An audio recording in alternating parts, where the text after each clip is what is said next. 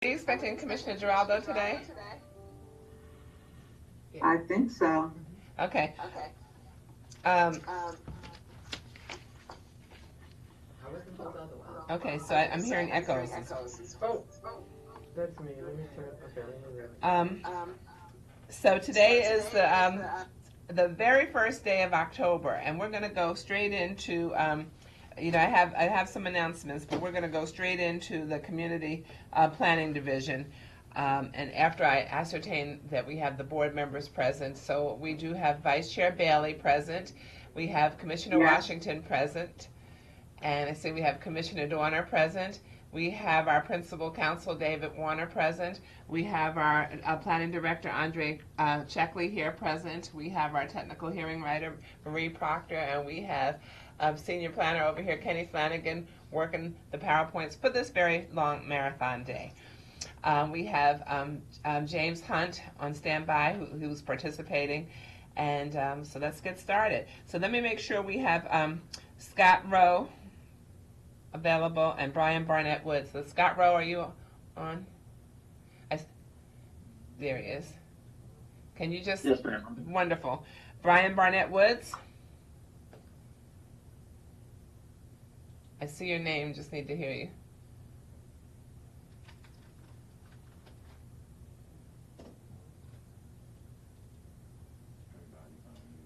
Okay, so everybody's unmuted. Brian Barnett Woods, are you on? Well, while you're trying, I see your name. Let's go to Megan Reiser. Present. Wonderful. Okay, so while we're trying to hear Brian Barnett Woods, whose name is there, Scott, are you going to be the one presenting then? Who's presenting? Yes, ma'am. I'll present along with Ms. Reiser. Okay, wonderful. Okay, so we can just get started. Okay. All right. Thank you.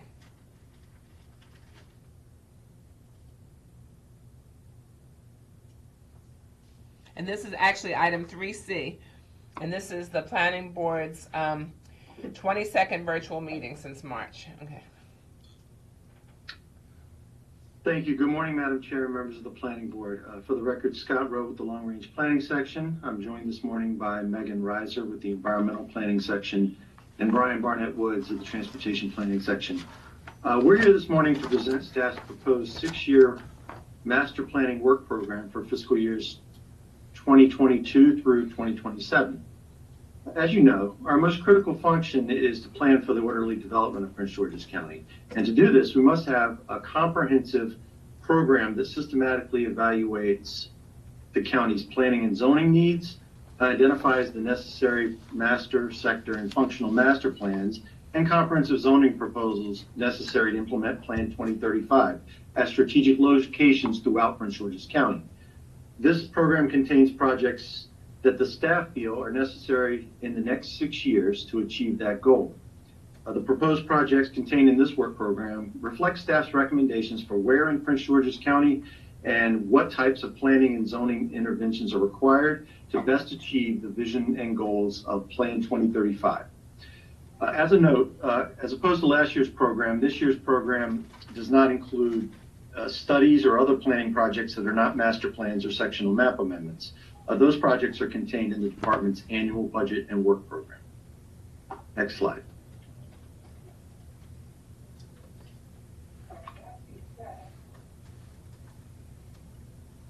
As you know, staff in the countywide planning division constantly evaluate and determine when we need to update the county's functional master plans.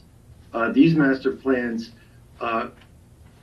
are amended regularly as we do area master and sector plans, but sometimes you need a functional master plan for the entire county to update the county's policies and strategies in the areas of the environment, historic preservation, parks and recreation, transportation and mobility, or public facilities.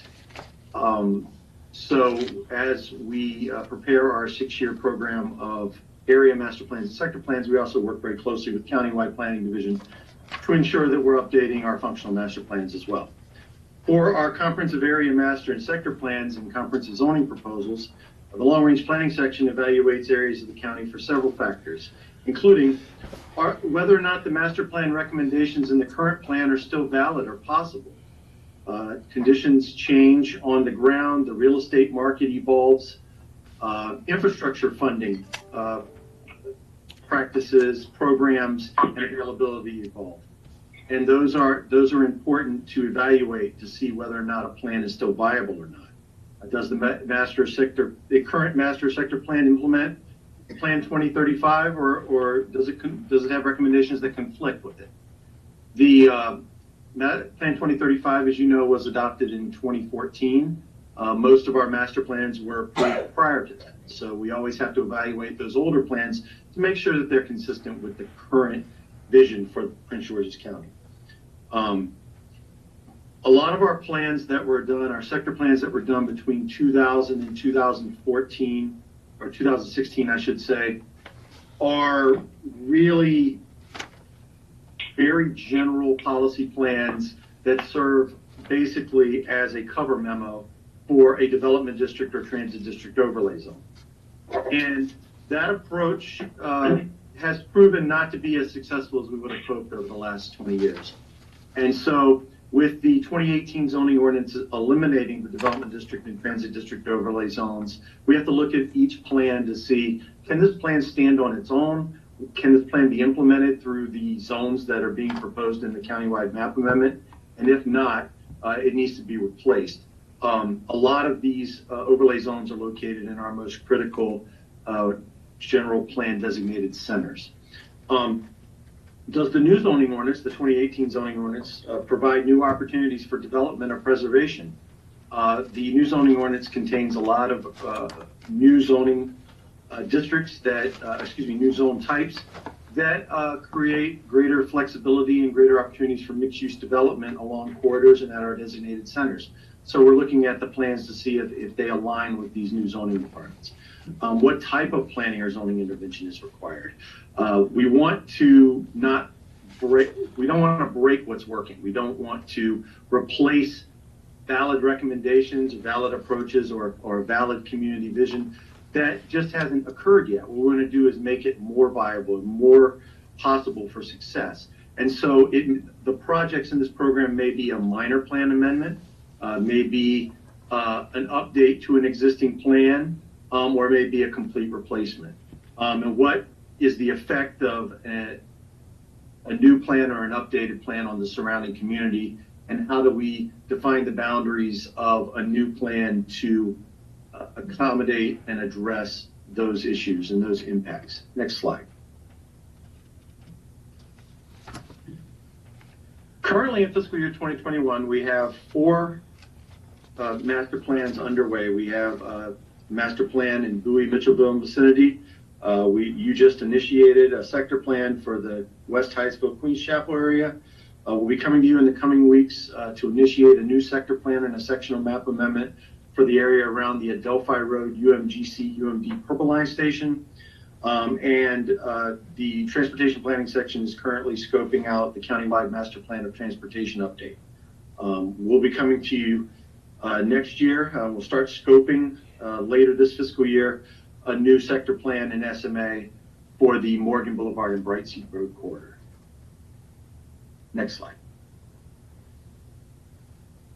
The first plan in the proposed 6-year planning work program is a minor amendment to the 2014 Southern Green Line Station Area Sector Plan. This sector plan was approved by the District Council in 2014, and it superseded the Central Branch Avenue Revitalization Corridor Sector Plan that was approved in 2013 for a significant portion of Camp Springs and the town of Morningside. What the effect of this was that the 2014 sector plan makes no recommendations for Camp Springs or the town of Morningside outside of a half-mile radius of the Branch Avenue Metro Station. The 2013 sector plan contained a variety of community-vetted, market-driven recommendations for the revitalization of these areas. This minor amendment would restore the 2013 sector plan recommendations for this area while retaining the recommendations in the plan for the area around the Branch Avenue Metro Station. Next slide. Over the past several years, Prince George's County and the Planning Department have engaged residents and stakeholders in the Adelphi, Langley Park, and Chilham areas in a variety of community planning efforts under the aegis of Councilmember Denny Tavares' Northern Gateway Initiative. We continue to work very closely with the University of Maryland and the Purple Line Coalition, the Northern Gateway Community Development Corporation, and other partners who are doing tremendous work in this area to identify strategies for these communities to sustain and thrive as the Purple Line comes online. The goal of a new master or sector plan in this area would be to pull all of that work together and all the work that's been done to date into a cohesive, comprehensive implementation strategy that brings Chillum, Adelphi, Lewisdale, and neighboring communities into these efforts and has the legal and policy weight of an area master plan. Also, this would give us the opportunity to implement any zoning changes that come out of this effort. This effort would replace an outdated master plan from 1989 that literally predates the green, yellow, and purple lines. This document will engage the community to identify opportunities to capitalize on the work we are already doing at West Hyattsville, the Tacoma Langley Transit Center, the Riggs Road Purple Line Station, and the Adelphi Road Purple Line stations, as well as addressing the growing impacts of redevelopment at the Fort Totten Metro Station in the District of Columbia. Next slide. In fiscal year 2023, we'll also be conducting a sectional map amendment that follows the approval of the Bowie, Mitchellville, and Vicinity Master Plan. Next slide. In fiscal year 2024, we hope to initiate a new sector plan and sectional map amendment for the port towns, the towns of Bladensburg, Colmore Manor, Cottage City, and Evanston. This plan would replace the 2009 approved port town sector plan to identify updated, achievable, and realistic visions, goals, policies, and strategies for these 4 municipalities. 2009 sector plan was based largely on several pre-recession assumptions about the market that have proven unimplementable, and it's also overly predicated on expensive and unlikely parcel assembly. As you know, many of the parcels along Annapolis Road and Kenilworth Avenue, as well as Bladensburg Road, are very small parcels, and the sector plan is largely predicated on someone buying up all those parcels and redeveloping them. Implementation of this sector plan is almost wholly dependent on its soon-to-be defunct Development District Overlay Zone, which has proven over the last 11 years to be a primary barrier to redevelopment in the Port Towns area. The replacement of the mixed-use transportation-oriented zone along the Maryland 201 Kenilworth Avenue corridor and its reversion to zoning that supports the existing commercial development pattern is another area that requires a reevaluation of the area, partnering very closely with the town of Bladensburg and the town of Evanston, and to incorporate context and market-sensitive policies and strategies that ensure the success of this corridor. Finally, the Port Towns Neighborhood Center within Plan 2035 requires definition. The existing half-mile radius includes areas outside of the Port Towns, such as portions of the city of Mount Rainier, but does not include the Maryland 201 or Maryland 450 corridors in Bladensburg and Edmondson. Next slide.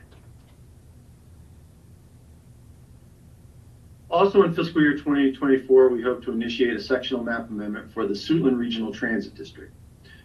This SMA would implement the land use recommendations of Plan 2035, which designated Suitland as a regional transit district, and the 2014 approved Southern Green Line Station Area Sector Plan.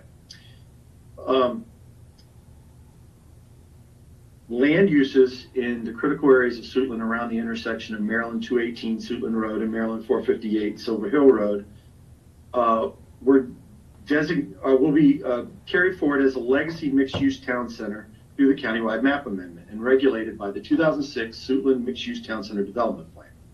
This development plan does not permit the development envisioned by Plan 2035 or the 2014 sector plan. And like many other MUTC zones, has proven more of a barrier to private reinvestment in this community. Reclassification to the appropriate regional transit-oriented zones within the 2018 zoning ordinance is necessary to implement the county's vision for this area. Next slide.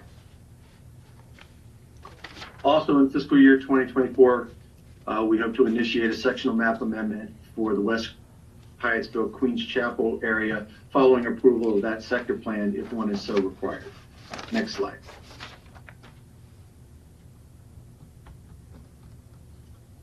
The zoning ordinance requires the district council to update the boundaries of the military installation overlay zone following issuance of an air installation compatibility use study by the Department of Defense.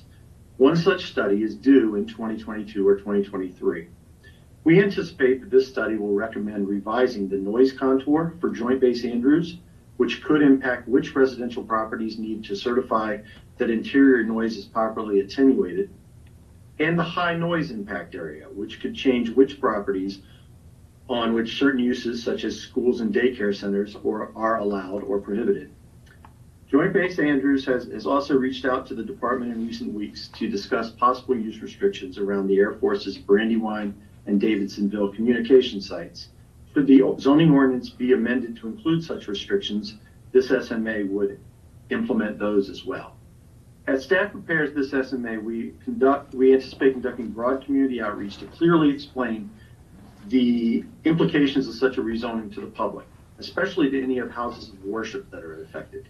We do not have any information at this time to suggest that this rezoning would affect the accident potential zones, the clear zones, or the height areas of the military installation overlay zone in any way. Next slide. I'll now turn it over to Megan Reiser, who can discuss the update to the Resource Conservation Plan. Good morning, Madam Chair, members of the board. My name is Megan Reiser, Supervisor of the Environmental Planning Section. We are seeking to initiate an update to the Functional Resource Conservation Plan starting in fiscal year 2025, following the 10-year cycle, to determine whether the policies and strategies of the existing plan remain valid or if updates are needed. This plan combines the related elements of green infrastructure planning and rural and agricultural conservation into one countywide functional master plan. However, for purposes of amendment, there are 3 functional master plans contained within the overall Resource Conservation Plan document. The approved Green Infrastructure Master Plan serves to protect the integrity of ecological features of countywide significance. The approved Agriculture Conservation Plan serves to address the growing demand for land for urban and rural agricultural enterprises throughout Prince George's County. The approved Rural Character Conservation Plan serves to preserve, protect, and maintain the unique character of the scenic views, historic sites, and magnificent landscapes that are historically and culturally significant. So initiation to review the plan is proposed to begin in fiscal year 2025, and if updates are needed, the process is anticipated to be completed in fiscal year 2027. Thank you. Back to you, Scott. Thank you, Megan. Next slide. As you know, the 2004 approved sector plan for the Prince George's County Gateway Arts District stands as one of the most successful planning efforts we've ever done in Prince George's County. The plan has largely achieved the visions and goals to rejuvenate and revitalize the US 1 corridor by creating an environment that attracted the so-called creative class to Mount Rainier, Brentwood, North Brentwood, and Hyattsville.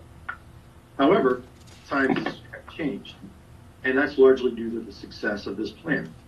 Today, this corridor is one of the hottest real estate markets in Prince George's County, and development pressure continues to grow north along Rhode Island Avenue, from the Rhode Island Avenue Metro Station all the way to the Capitol Beltway. The 2004 sector plan is almost completely reliant on its development district overlay zone. And this overlay zone and the mixed-use town center zones along this corridor increasingly stand as barriers to the redevelopment pressure that the corridor is facing. When those zones, when the development district overlay zone is eliminated upon the implementation of the 2018 zoning ordinance, this outdated plan will be almost entirely obsolete, with few specific recommendations guiding development. A new plan in SMA is required to meet the increasing demand for redevelopment along the Route 1 corridor, to bring the town of Riverdale Park into this conversation, and to mitigate as best as possible the potential displacement of current residents in surrounding neighborhoods as redevelopment occurs. This plan would be coordinated, of course, with the adjacent Port Town sector plan, which an area that faces similar development pressures that are increasingly coming north from the District of Columbia, to ensure that both plans are consistent with each other. Next slide. In fiscal year 2026, we hope to initiate a sector plan and sectional map amendment for the East Capitol Street corridor between the Capitol Heights and Addison Road the Capitol Heights and Addison Road metro stations. These are designated local transit centers within Plan 2035, and this will provide a coordinated vision for both stations in close coordination with the District of Columbia to facilitate unified vision, goals, policies, and strategies that will revitalize the town of Capitol Heights and the city of Seat Pleasant, capitalizing upon the development potential of the two metro stations. The county executive has recently identified this as one of her top priorities, and we hope that as we continue to coordinate with the county executive on these efforts, there'll be opportunities in the intervening years to test some market strategies out and to see to have a really good idea of what the market is along the Maryland 214 and Blue and Silver Line corridors, and that will inform any kind of land use or zoning changes that are necessary in this area. The 2008 approved Capitol Heights Transit District Development Plan contains very few policies and strategies on its own, and is obviously, as a TDDP, overly dependent on its transit district overlay zone, which is going away with the new zoning ordinance. The approved Subregion 4 Master Plan makes recommendations for Addison Road that were predicated on rezonings that would be pursuant to the soon-to-be defunct subtitle 27A, which never occurred. So it's time for a new plan for these two stations. And the result of not having a plan for Addison Road, in particular over the last few years, has been quite a bit of development that is not oriented to the station necessarily, or is not necessarily transit supportive, and some missed opportunities that could occur there. We hope to take advantage of a new planning effort to identify what those opportunities might be. Critical location, for those of you familiar with the corridor, critical location in this plan is the Addison Plaza Shopping Center. New developments are in the entitlement process currently that could prove catalytic to attract new development. And we think that proactive planning and zoning is necessary to ensure that the development that occurs along this corridor is context sensitive and provides appropriate transition to existing neighborhoods and guards against socioeconomic displacement. Next slide, please. The next project in this program is a new sector plan for the Maryland 414 Oxon Hill Road and Maryland 210 Indian Head Highway corridors. This is an area that's facing increasing and in some ways unanticipated development pressure from the success of National Harbor and MGM. There are new development opportunities, or at least there's new development interest that's popping up along both corridors, and the plans for this area really don't anticipate them. The Oxon Hill Road corridor is subject to the 2006 master plan for the Henson Creek South Potomac planning areas, which in turn is predicated on an extension of the Purple Line or extension of Metro across the Woodrow Wilson Bridge that is not anticipated in the near or midterms. And so a new plan is necessary to kind of right-size those recommendations. Also, that plan is predicated, like the Port Towns plan, on a significant amount of parcel assembly. For those of you familiar with the Oxon Hill Road corridor, there are a lot of small commercial parcels that host relatively successful businesses, and so we don't believe that parcel assembly along huge swaths of that corridor is really viable or feasible. We need to identify another alternative. How is the redevelopment of Rivertown Commons going to affect neighboring properties? What opportunities are going to continue to emanate westward from National Harbor, from the outlets? And what are those impacts on the 210 corridor heading north towards the District of Columbia? We did a sector plan in 2014 for Eastover, Forest Heights, and Glass Manor, but that sector plan was really predicated on 3 development possibilities along that corridor and didn't integrate well with the surrounding communities and surrounding neighborhoods. So we hope that one plan for this entire area can bring all of those different factors together and create a destination and a gateway into Prince. I know that's a term that's been used a lot lately, but a gateway into Prince George's County across the Woodrow Wilson Bridge. This is a plan that would start in fiscal year 2027. Next slide.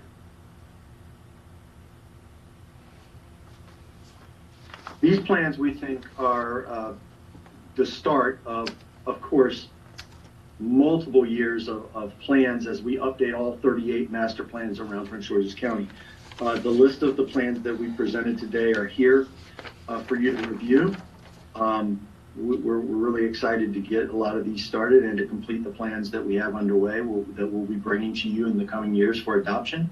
That concludes staff's presentation. Do you have any questions of us? First of all, thank you, Mr. Rowe, and thank you, Ms. Reiser. And I will see if the board has any questions for you. This is very comprehensive, and it's a good work program. As we were going through the written materials last night, in addition to the PowerPoint, it's a viable approach. When we get so many more requests throughout the year, but right now this is a viable approach, and we hope we can stay the course here. Sometimes we have council members who want to change things, but right now this is a very, very viable plan. Let's see if we have any questions. Madam Vice Chair? No questions, but thank you for the information. Commissioner Washington? No questions, and I too thank you for the information and presentation. Nice job. Yes. Mr. Dorner, Commissioner Dorner? Yeah, thank you as well for the presentation. Do you have any notion of like what might be some of the potential changes because of the COVID environment, if that kind of changes some of the development styles? What we've been hearing kind of on the construction side from builders is that folks are across the country going out to more suburban kind of areas. I have a feeling that's probably just the land assembly issue that you're talking about and the lack of vacant parcels. But there's also been some push on multifamily to not have elevators and to have like fewer communal spaces because of concerns of COVID. I don't know if that's going to last, depending on how quickly the vaccine comes out and hopefully goes away. But do you have any idea of where there might be shifts? I would say that we haven't seen really the impacts yet, and I would note that the information I have is the same that everyone else has, which is largely anecdotal. There's a lot of media coverage about this abandonment of cities and this drive to move to the suburbs, and they're interviewing one or two families that made that choice and a suburban real estate agent. So I haven't seen, it's too early to tell. I think we're still seeing a lot of entitlement activity in both Prince George's County and other jurisdictions around the region. That doesn't reflect a change. Some projects are on hold, but some projects are advancing. Projects that are under construction kind of have to continue. And it remains to be seen. We've had pandemics before in this country, and they haven't changed the large demographic preference changes in where people want to live, work, and play. And so it remains to be seen what the impacts will be here. I think that if there's any change, we won't see it for a couple of years, unfortunately. So in the meantime, I think that the best we can do is continue to monitor that. But I think that there's a good chance that once the pandemic has been mitigated and that we kind of have a semblance of normalcy, that we'll get back to the continued generational shifts in the real estate market. I think where the biggest impacts will be, and you're already seeing that, is with Class A office. Prince George's County was already struggling mightily in Class A office market, but now our strongest office markets, Tyson's Corner, downtown DC, the Reston area, everyone is seeing reduced interest in office space as most of your major corporations are they're embracing the telework environment and are not looking to go back at the size and strength that they were before. So that's something we'll definitely keep an eye on. And often when that happens, we're seeing increased opportunities, as you all have seen through development activity recently, in office to residential conversions.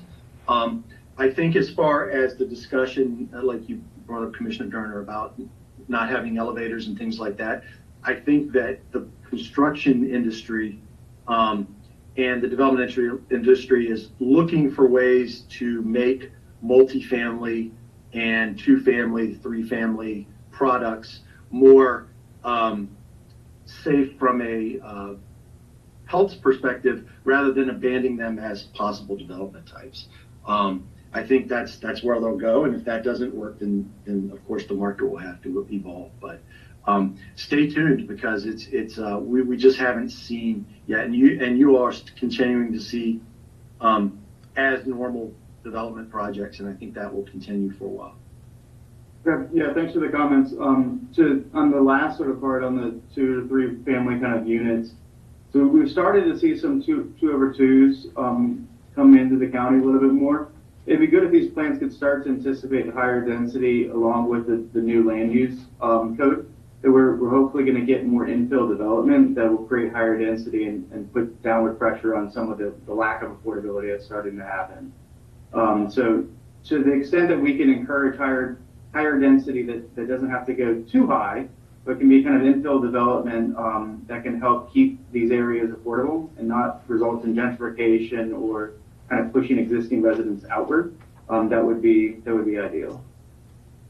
But yeah, great. Yeah, I think that, to your point, that's something that's being explored through the Housing Opportunities for All work group, in trying to implement the county's comprehensive housing strategy. I know the council is aware of it, and anecdotally, we've been hearing through our focus groups and community chats in the Bowie plan and the West Hyattsville Queens Chapel plan, members of the community saying, these are things we ought to be looking at,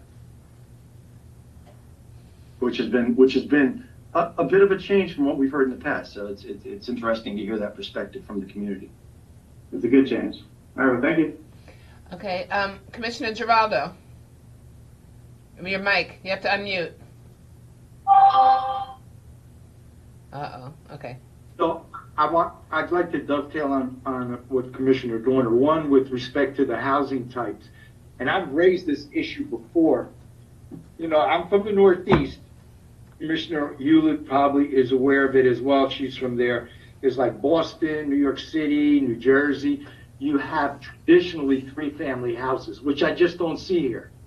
And besides helping with the density, what it also helps is, or promotes home ownership, because the person who buys it can live on one floor and rent out the other 2 floors, and helps pay for the mortgage. So what consideration has been with that, if any? So it's an ongoing conversation with the county council as we do the plans. I know they're looking at opportunities to increase housing affordability, and there's a lot of discussion going on with that. One approach that we took in the East Riverdale Beacon Heights sector plan that we approved in 2017 was where you have vacant lots in the middle of a neighborhood that's zoned R55, recommending upzoning that to RSFA, the attached dwelling unit zone, to provide opportunities where you could have previously had one house. Maybe you can have 2, maybe you can have 3, maybe you can have a couple 2-over-2s.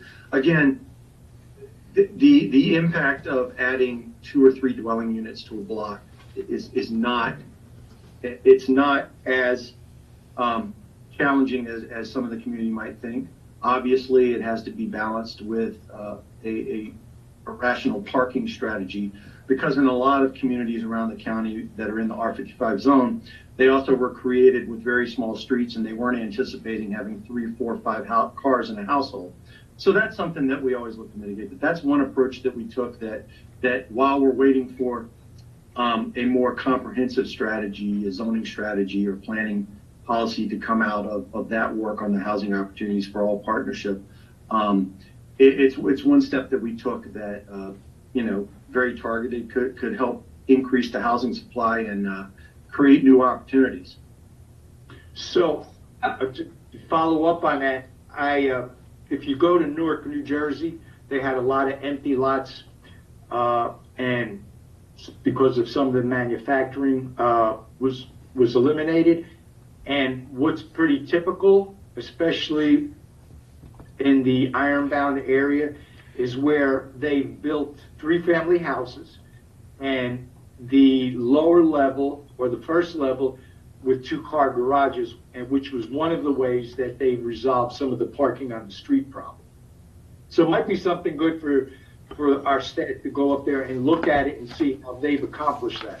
Because, you know, it's an older urban area that had vacant property, a property that was no longer utilized, and they couldn't use it for any other type of manufacturing. So that might be something for staff to consider, to look at it. Hi, this is Kip Reynolds with Community Planning. I did want to note that in the FY22 proposed budget, we're proposing to do a missing middle housing pattern book to sort of look at those issues and encourage infill development with different styles and sort of look at it from an architectural perspective. So that's will be proposed, and I think that will sort of dovetail with the Housing for Opportunities all plan to sort of identify and really encourage this new housing types with the new zoning code to show people what can be done to accommodate, you know, that missing middle housing that we think we need in the county. Thank you. And the second, I'm sorry.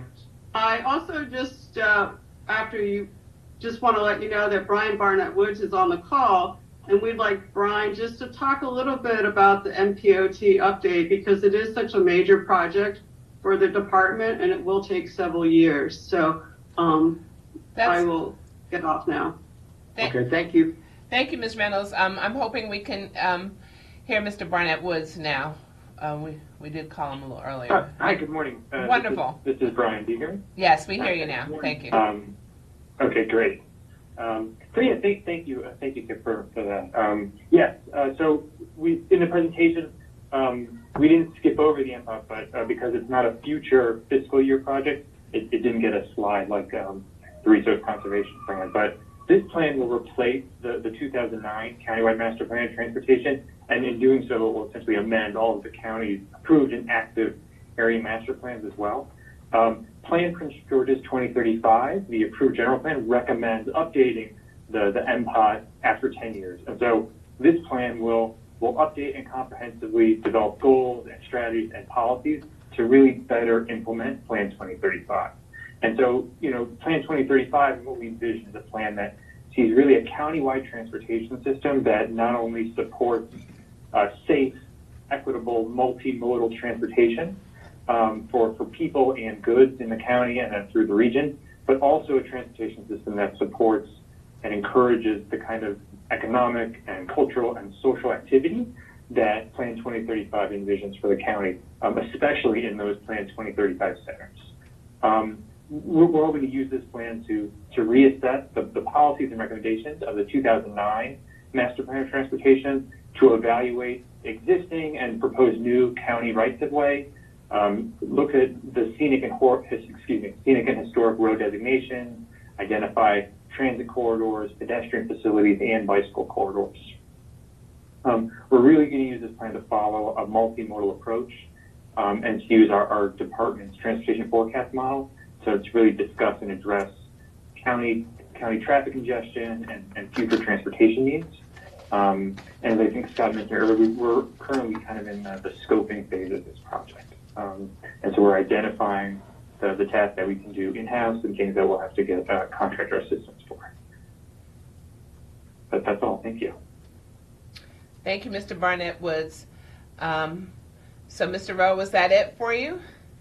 For the team? That was it. I just wanted to echo what Mr. Barnett Woods said. We are really excited about this opportunity to update the MPOT, because the street really is where activity occurs in our centers, and we think this is a great opportunity to create that infrastructure and create that framework for a pedestrian-friendly environment that attracts people to different places in Prince George's County. And so it's a great opportunity to update all 38 of our master plans at once.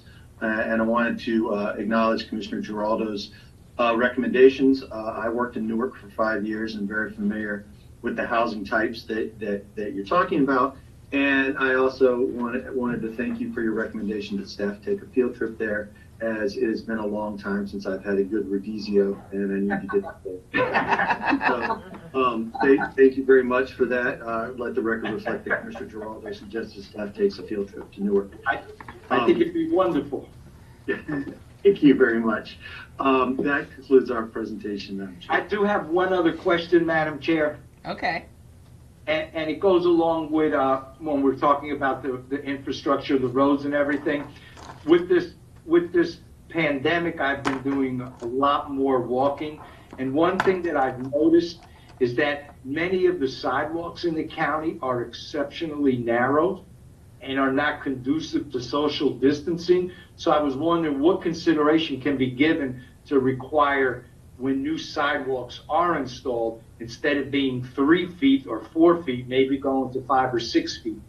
And that'll promote two things: the social distancing, and at the same time, encouraging, the healthy and wellness of the county residents. Hi, good morning. This is Brian Barnett with Transportation Planning. Excellent question and observation. I myself am a huge fan of wide sidewalks. So a few things. 3 feet and 4 feet, these are standard sidewalks from a long time ago, and the current standards are the minimum is 5 feet, and we start calling sidewalks wide at 6 feet. In our in Plan 2035 centers, we like to recommend that DPI and Public Works implement what are known as the urban street standards that the Department of Public Works and Transportation approved 2 or 3 years ago. And in those, the minimum is 6 feet, and in many cases, it goes up to 8 or 10 feet, and they're shared use paths, which we commonly refer to as side paths. The minimum is 10 feet, and the recommended width is 12 feet. And so we want to continue and make sure that our plan reinforces those kinds of recommendations for pedestrian mobility. So minimum, we want to really start seeing wider sidewalks, because it's one thing if you're walking by yourself, but of course if you're social distancing, or if you're walking and you're pushing a stroller or holding the hand of a child, or just walking side by side with a friend, it's much more pleasant and an encouraging experience if you can do so side by side and not have to constantly shift your position to let people pass by. And I agree with that, and I know that in terms of that's in the urban area, but I was thinking about all these subdivisions that we approve and the developments. They too need the social distancing and the wider sidewalks. That's where my focus was as well. So most definitely, Commissioner, and the minimum county-wide is now 5 feet. Okay. And when we have plans and sector plans and area master plans that recommend wide sidewalks, regardless of it being in a Plan 2035 center, the planning department will recommend, or the sector will recommend at least a 6-foot wide sidewalk. Okay. Thank you very much. Okay, does that conclude the questions for today? If so, let me take a moment to thank Mr. Rowe, Ms. Reiser, Mr. Barnett Woods, and Ms. Reynolds for the presentation today. I think this is a very, very good plan, and we're off to a great direction. And I'm going to keep these. So thank you. Can I mention? Oh, okay. Can I mention real quick? Can you mention what? Can I just mention one other thing for staff to look into? Okay. So if you all go over as a local field trip over to the Cape Roots development off of Route 1, since that is one of the areas that you'll be looking at later on, they've done a really good job at kind of reclaiming the street in a semi-urban area. And they've taken over kind of some of the parking spaces and put out tables out there, and it makes for a very nice urban environment. And if you can replicate that kind of a thing in some of the plans, that would be extremely attractive for our county. That's it. We agree. Okay. Does that conclude questions for today? Again, thank you everybody for your great presentation, and have a good rest of the day. We're going to go on with the rest of our development review items, but we appreciate the briefing. Okay. Thank you, everybody. Thank you. So we've already started. We had a community briefing this morning, community planning briefing, and that was very, very important to do that. But now we're going to go to the development review items, and of course I have to make some statements. So the planning board. Yes. Madam Chair, Yes. before you begin, I'd like to ask for a point of personal privilege, please. Sure. Okay, it is well known that the Prince George's Planning Board is composed of outstanding local and national leaders. And today we pause to salute one of those leaders, Chair Hewlett, who had not informed us of two outstanding recognitions she recently received. So I'm taking a point of personal privilege to share with everyone that the Maryland Department of Planning recognized and celebrated Chair Hewlett this week. She was named and featured in the Census Maryland 2020 newsletter as a census champion for her efforts to make a difference in Maryland's complete count and her advocacy efforts within Prince George's County and the Washington metropolitan region. Beginning in 2019, her year-long speaking tour has included presentations to residents, community groups, local and regional, national and elected government officials, faith leaders, secondary and higher educational leaders, business owners, and she stopped and talked to everybody about census, whether they wanted to hear it or not. Chair Hewlett was selected also and featured in the Women in Planning series, Part 5, in the Planning Practice monthly e-newsletter of the Maryland Planning blog. In celebration of the state of Maryland's 2020 Year of the Woman, the Maryland Department of Planning has published a historical contribution of women that shaped the planning profession as well as our communities.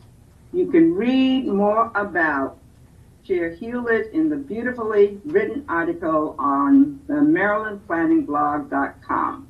And she did not want this announced, but I am announcing it. And again, congratulations to Chair Elizabeth Betty Hewlett. Thank you for pointing and pride.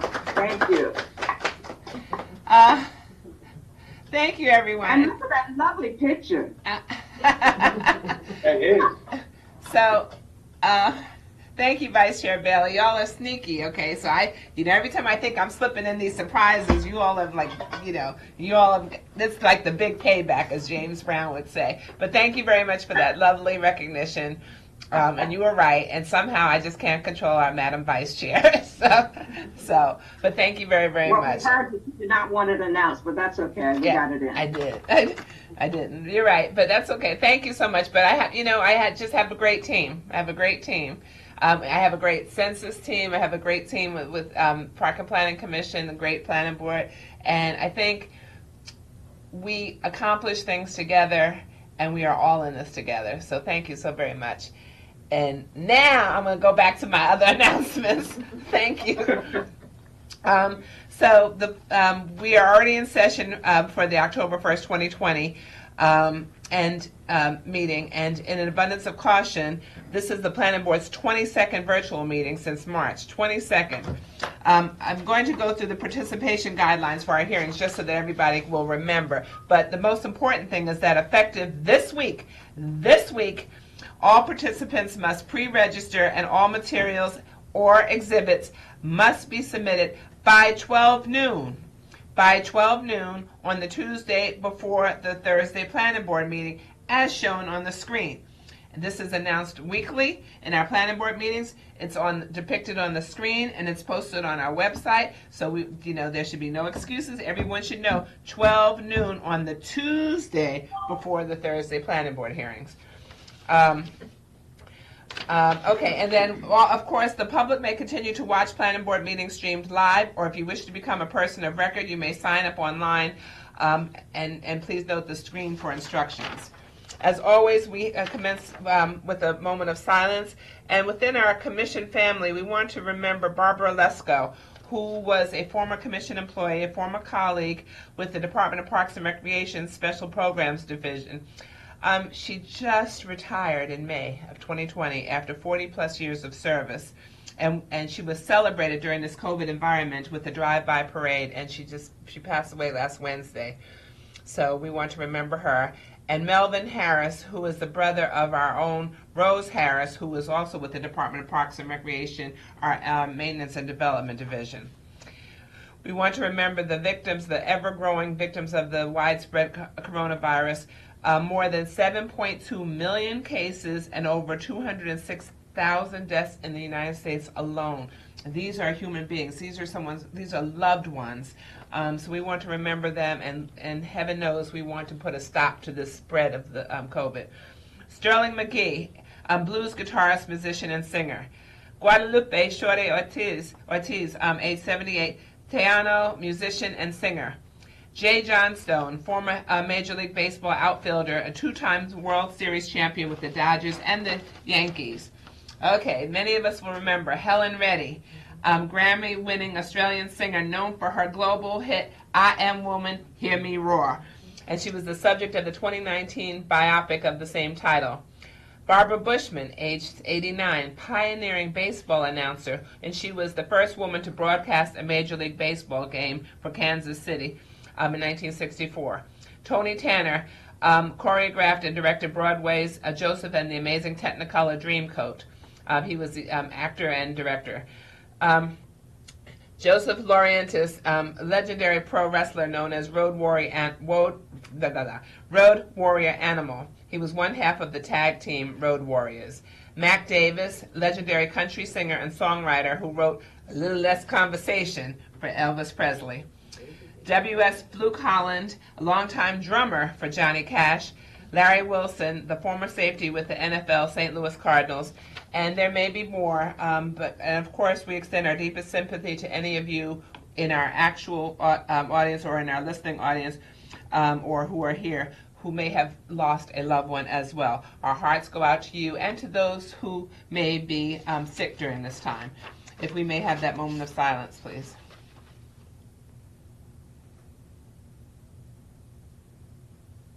Thank you so much. Okay, so today is the first day of October. Happy October, everyone.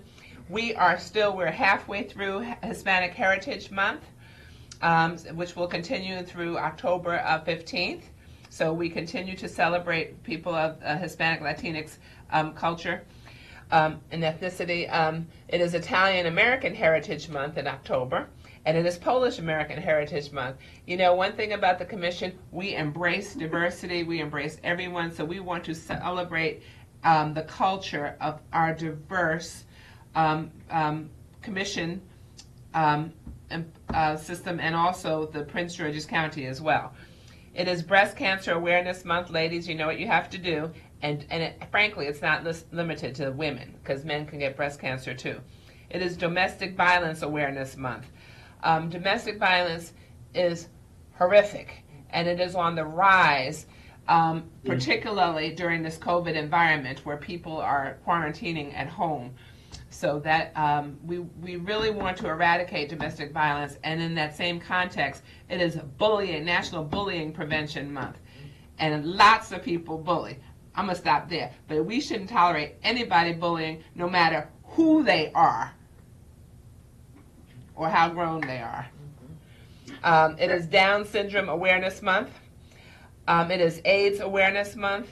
It is National Crime Prevention Month, and in the midst of all these challenges, it is also Emotional Wellness Month, and we need to focus on that for our collective well-being.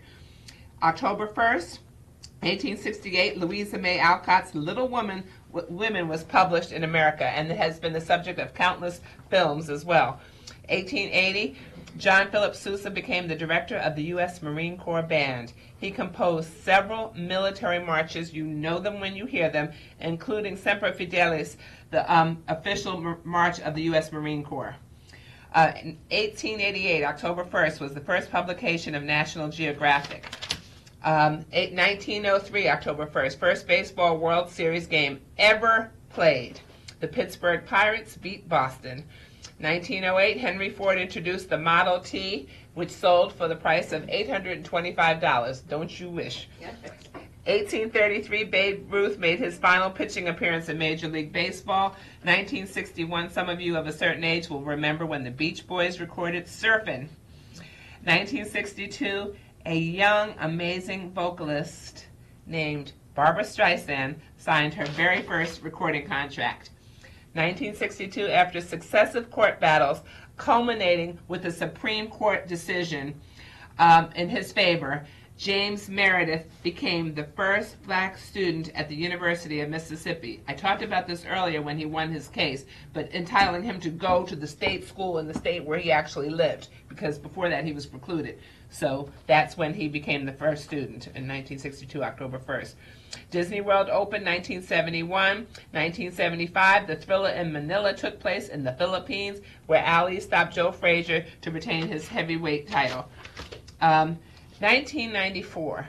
This was a historic moment when South African President Nelson Mandela visited the United States.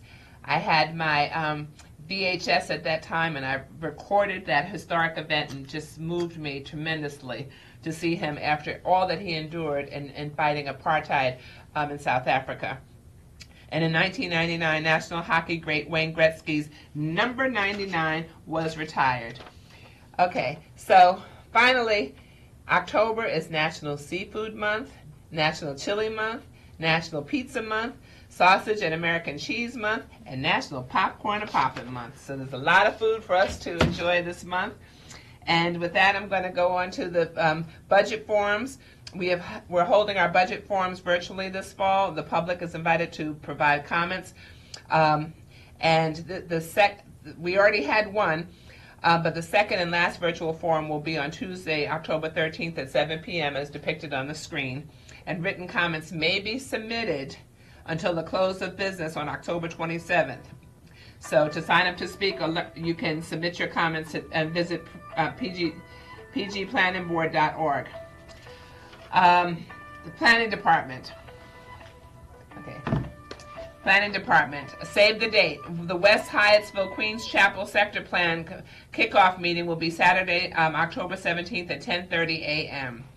Residents, property owners, and stakeholders will learn about the upcoming sector plan for the areas surrounding West Hyattsville, including portions of Hyattsville, Mount Rainier, and Brentwood, and opportunities to participate in the planning process. So see the slide for details and the web address. Finally, two more things. Grab and go. Grab and go meals are provided for seniors ages 60 and better, and individuals with disabilities, all ages, and they are now, we had them daily, but now they're going to be Wednesdays, October the 7th and October the 21st from noon to 2 p.m. The distribution sites are listed on the screen: Beltsville Community Center, Camp Springs Senior Activity Center, Gwendolyn Britt Senior Activity Center, John E. Howard Senior Activity Center, Prince George's Sports and Learning Complex, the Wayne K. Curry Sports and Learning Center, and Southern Area Aquatics and Recreation Center. This is how you register, as depicted on the screen. And finally, the deadline for the census was September 30th, 2020. A federal court ruled that the deadline could not have been summarily changed from October 31st to September 30th. So it struck it down, that deadline down. The U.S. Census Bureau has indicated now that self-response will continue to October the 5th, so there's only 4 more days. Self-response, but the enumerators will continue knocking door to door through October the 31st. So please get your census response completed. Everyone, please, because this means so much money, so many programs for Prince George's County, and we need these. We cannot deprive ourselves. So you can go to my2020census.gov, tell all your friends, everybody who is watching needs to text 10, tell 10, count 10 at least, so to make sure our numbers go up. And finally, we want to do a special congratulations to our Park Police Chief, Prince George's County Division, Stanley R. Johnson. He was awarded the Purple Light Bulb Award from the Prince George's County Sheriff's Department because, as I indicated, October is Domestic Violence Awareness Month, and Chief Johnson and our Prince George's Division of the Park Police have been recognized by the Sheriff's Department for their partnership, for their support, for their leadership in shining a light in the darkness where domestic violence thrives. We need to shatter the silence. We have done Shatter the Silence walks so that our police force has initiated some years ago, and we can walk and we donate money to the domestic violence segment of our hospital system to just shatter that silence. So we just want to make sure that we do shatter the silence, and we do commend Chief Stanley Johnson and our police department, our Park Police Department, for doing an outstanding job in trying to eradicate domestic violence. So can we give them a round of applause?